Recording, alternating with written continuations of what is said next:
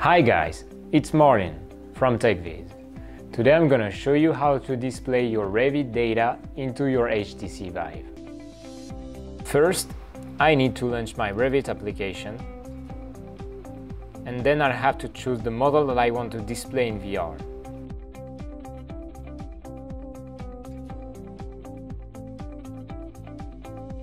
As soon as my model is displayed, I can launch TechViz.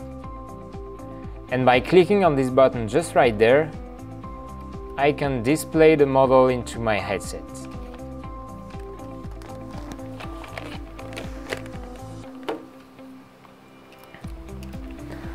So I can now navigate in full immersion and start reviewing my project.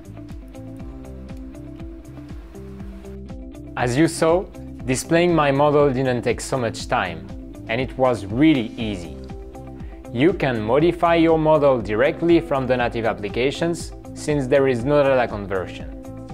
Thank you guys for watching, and if you have any questions, just come back to us. We'll be more than happy to help you.